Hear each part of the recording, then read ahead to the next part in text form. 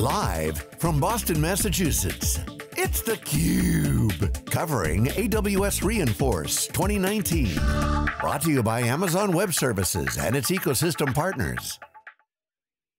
Well, welcome back everyone. Day 2 of live coverage here in Boston, Massachusetts for AWS, Amazon Web Services, inaugural conference called Reinforce. This is a cloud security conference, the first of its kind. It's the beginning of what we see as a new generational shift in now a new category called cloud security. Obviously cloud has been growing, the security equation is changing and evolving. We've got a great guest here, Kolby who's the platform architect at Zipwhip, based in Seattle. Great for joining us, thanks for coming on. Yeah, thanks for having me. So we were chatting before we came on about your journey and your DevOps chops you guys have built over there at Zipwhip. I want to get into that. Just quickly explain what you guys do real quick, set the context. Yeah, so Zipwhip is an SMS text messaging provider. We specialize in toll-free messaging. We also text-enable landline phone numbers. Our business is kind of really split into two parts. We have your traditional SaaS application that runs like a SaaS, and that's where you can have the UI to interface your landline phone number or 800 number with text messaging. And on top of that, we run a carrier-grade network, so we have direct binds into all the major carriers in the US, bringing online some Canadian carriers. That's really where the power of our platform is. We own the network, and so we started in the colo, and over the last year, we just spent 9 months moving all that into Amazon. Let's talk about that. So explain the architecture. You guys moved, you had some colos, get the network, you moved to Amazon with 3 people, just classic DevOps, a lot of hard work, I'm sure. Take us through what happened, what was the old environment, and now what does it look like now? Yeah, so when I started at Zipwhip, they were in an interesting place. They were just starting huge growth. And so at that point they existed in a few data centers in the US, and we're running VMware workloads on or bare metal databases. And the problem was there was just a scaling problem, right? I mean, we were looking at the type of scale we needed and trying to procure hardware, and we just couldn't physically get it fast enough with the right amount of budget. And so I'd come from a previous place doing AWS. I mean, that's kind of what I've done for a lot of years. And so, I convinced my boss to say, here, let's try the SaaS app in AWS. So we built that, ran it, launched our new version of our SaaS application in Amazon. And at that point, our traffic skyrocketed. I think last year we had somewhere 280% growth, right? And our core infrastructure just wasn't surviving, right? As outages and problems, and so we took it and we went to Amazon with it, and we rebuilt it all, and it was a really interesting thing because Amazon was literally releasing features and we were consuming them, right? The 5 series and Nitro came out, and we're like, finally, we can get performance on the networking interfaces. And then they released the D instances with NVMEs, and we're like, finally, our databases will survive and they can go fast enough. And then we leveraging huge Aurora instances to be able to power the back end of this thing. So you guys really tapped at the right time. You guys were growing. You saw the scale potentially bursting. You saw the scale coming in. You had growth coming in the company. You could almost see, okay, listen, we got to have a plan. So you go to Amazon, new services. What's the impact been on the staff? You guys been adding more people. What's been the impact on the DevOps? I think the big thing is the initial move. We did it for 3 of us. I mean, it was a lot of work. We spent a lot of time doing it. A lot of sleepless nights, a lot of long weekends. But now, we've got a really stable platform, and we were able to really, continue processing. Our message growth has increased, and we haven't, had to totally re-architect things again, right? The architecture's worked because it's grown and expanded. The scalability has been fantastic for us. The performance, of course, is some of the best we've seen. The walk-in commercial for AWS, of course, people have that same experience. But what's interesting is you guys essentially are, in my opinion, representative of the trend that we're seeing, which is certainly in security as they catch up to DevOps. That's a big story here. Securities now can level up with the speed of the DevOps kind of engineering philosophy and deploying. But it's the trend of building your own, and a lot of companies are reinvesting in teams of people because they're close to the action, and they can actually codify quickly use cases that they know are bona fide, whether it's a low-level platform service primitive or right up into the app using machine learning and using data. So you have now you add security in there. This is where the action is. And so companies, I see the successful ones like you guys coming in saying, hey, you know what? Let's not boil the ocean over. Let's just solve the one problem, scale. and then let's look at the services that we can leverage to do more. Take us through this philosophy, because I think you guys are a great example of that. So I mean, if we touch on the security aspect, I think that was a big thing is, we don't run a dedicated security team. My team is the security team, right? And that was a big thing that both me and my director is, we wanted the people building it to be doing the security. And that was what was really easy with AWS is we could turn on all these fancy features, and it was just a flag in Terraform, and all of a sudden like we have encryption at rest. It's something we've never had before, and so there's that. And then to the builder methodology, because we came from such a scrappy like we got to go fast, like we didn't have time to evaluate software, bring in consultants, and so we've kind of adopted that. It's better for us a lot of times to kind of roll our own thing. And then there are times where there's software that's a good fit for it. I mean, we do use some external vendors on things, But that's really more of a decision on the platform side. As you look at the platform engineering, you go, okay, we got to build here. We know we don't really, may not be a core competency. Yeah. Let's go look at some vendors for this, and that. But ultimately, if you look at something that's really core, you can dig into it. And certainly with Kubernetes and with a lot of the services coming out, the SaaS apps are taking advantage of these cloud native. Yeah.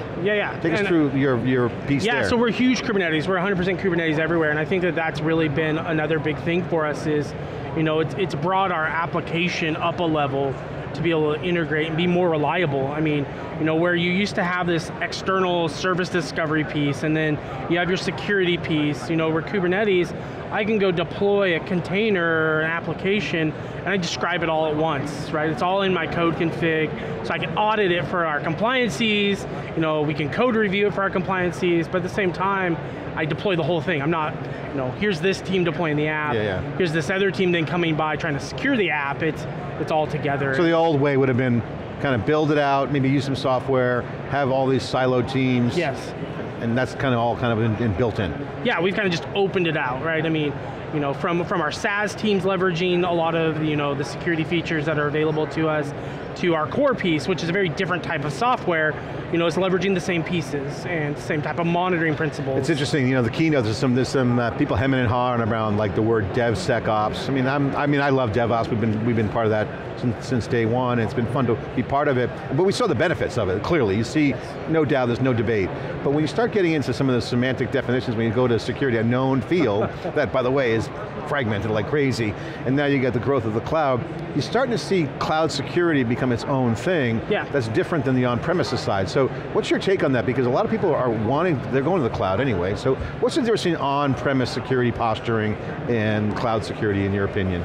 Yeah, so I mean, it is drastically different. I think part of it's the tool set that's available, right? I mean, we ran data centers, I've automated data centers, but they're just not at the level at which I can do the automation and the auditing in the cloud. And so I feel like the cloud actually, in some respects, makes it easier, for me to do security and run security and audit security.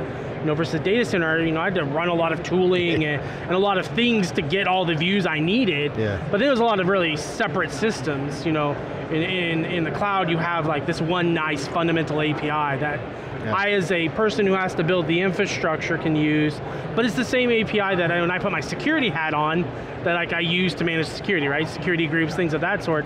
It's all the same, right? I'm not having to learn 5 different applications. This has been really important for our team because, my team comes from the vast majority of, true DevOps to, we've upgraded from people in our NOC, and to have them really just learn the one ecosystem is. You don't want to fragment the team. Yeah. You don't want to have 5 different skill sets kind of fragmented. Well, and our big thing is we didn't want to have tools that only one person knew how to do, right? We wanted people to take vacations, right? And we don't want to have a tool that's like, oh, well, only that person knows how to run it. Nobody else does. And so that was the big thing for us. Kolby, what do you think about the show here, Reinforce? Obviously it's not an Amazon Web Services Summit. They do the summits, which is essentially a commercial version of reInvent in regions. This is a branded show. It's obviously their cloud security, going hard at it. What's your take so far this first I've really event? enjoyed it. I mean, so I've gone to summits, I've been to reInvent for a few years, spoken to reInvent once, but those things are fun, but they're so big, and there's so much going on. It's refreshing to be at this Reinforce conference and focus on the security side, to sit in talks where you have people getting into KMS, and like some of these really pivotal tools. Yeah. And so it's been really, really so you exciting. can get down and dirty here. Yeah. And people talk to you and all approachable. Without like having to deal with all of Amazon, right? Yeah. I can focus on like this one little portion of it. I mean, reInvent, you can't even walk through the hallways. It's like, sort of upstream. I mean, well, or what hotel are you going to be at that point now, right? Yeah. Okay, so I got to ask you about the DevOps question. We've been commenting yesterday, Dave Vellante, who's on his way in, he and I were talking with a lot of CISOs and a lot of practitioners, and the conversation generally was, security needs to catch up to DevOps. And depending on who you talk to, they may or may not believe that, and we think that to be true. We think security now has to level up with the speed of DevOps, some of those agility things that are highlighted through the examples you guys have. What's your take on that when someone says, hey, security's got to catch up to DevOps? Is it really catching up, or is it more transformation? What's your view on this? Well, I feel like when you say catching up, like it takes a negative connotation, and I don't want to be negative there. Yeah. And so I feel like it's a transformation. I mean, it's the same thing of going from the data center just as an operational engineer to Amazon. It wasn't catching up. It was you just are changing everything you do and how you think. And I think that's the same thing that a lot of security people I've seen struggle with. Yeah. The ones that are successful are the ones that like have gotten it and like understand that like. What do you think is the most important story happening in this world, security, cloud security in general, that should be covered by media, that should be covered by the industry, that is covered or should be amplified more, or isn't covered and should be talked about? What is the most important stories that should be told? Well, so again, I'm a fundamental layer, so things to me that like are always overshadowed are like, just encryption, right? I mean, everybody's like, turn encryption on, but a few of the talks I've gone to today are deeper dives into that, and I feel like, the KMS product in Amazon, I feel like, is a very powerful product that isn't super talked about. I mean, it's been nice here because they talked about it a ton, but like you go to reInvent, you don't really see a lot of like KMS type things or Cloud HSM, and I think it makes some of those very difficult products to run in a data center very easy. What you hear on the security side is unsecured S3 buckets, or like security groups are configured incorrectly, and everyone knows that. Right? It's like the Geico commercial. Everyone knows that. Elasticsearch is now turned into the new S3, right? It's a compromise. Choose your database of choice that's public. But for me, I think it's like the part that I feel is missing with Amazon is the ease of use of like clicking a button, and now I have full Aurora encryption by default, right? Yeah, and the services you can just turn on. What's next for you guys? Give us a peek into some of the things you're working on. What are you excited about? So, I mean, we're making a big thing is, so we spent a lot of time building, and now we're kind of going back and really kind of wrapping a lot of our compliances. So, Zipwhip as a whole has been working towards a lot of SOC 2 type compliances and things like that. So, we've been working through governance and, deploying, software that kind of is more actively watching our environments and alerting us or helping us make sure we're staying at CIS type benchmarks, so that when my boss comes to me and says, show me that we're doing this, I can just say, oh, here's the dashboard. Yeah, exactly. Not a lot of heavy lifting. So we've been rolling out like VMware Secure State is the big product that we're working with right now. We leverage Cloud Health, and those are kind of the two external vendors that we've really partnered with. And so this year's been adapting those into the system. So that's from the AWS side. We still just run Kubernetes, so there's a lot going on in the Kubernetes ecosystem that we're also working on. So, like service mesh and things of that sort. Like, how can I take this idea of security groups and this least trust model infrastructurally up to Kubernetes, which by default is kind of flat and open. Yeah. And so, we've been exploring Envoy and Istio and Linkerd or write our own, and, and looking through those things, and then again, making more robust CI/CD pipelines, so container scanning, vulnerability, protecting our edge.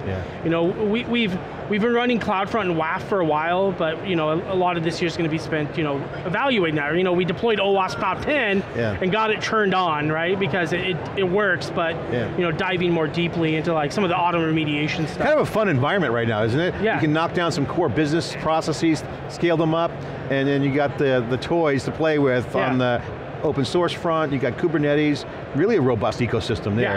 It's a lot of fun. Yeah, Kubernetes has definitely been exciting to play with. Advice to fellow practitioners and platform engineers, because you guys have been successful with the transformation of AWS, you got your hands in a lot of cool things, you got a good view of the landscape, both on the security side and the DevOps side. For the people out there who are like, they want to jump in, will the parachute open, whatever, they're nervous, some people are aggressively going at it hardcore, some have cultural change issues. What's your general advice to your fellow peers? my advice is just jump in and do it, right? I mean, don't be afraid. I mean, we had a really fast transformation and we failed a lot very fast and we weren't afraid of it. I mean, if we weren't failing, we weren't doing it right, in my opinion, right? We had to fail a few times to figure out what was going to work. And so I think, don't be scared to jump in and just build, write the automation, see what it does, run some tests against it. It's almost like knowing what not to do is the answer. Like go get some testing out there, get your hands dirty. Yeah. What's going to work for you, what's going to work for your business, and the only way you're going to be able to do that is to actually do it. Yeah, right? and then code up and specialize. Kolby, thanks for coming on, sharing the great insight. Kolby Allen, platform engineer for Zipwhip, great company, here at theCUBE. Bringing all the action, extracting the signal from the noise. Great insights in here coming from Inforce, here in Boston, AWS's first conference around cloud security. We'll be right back after this short break.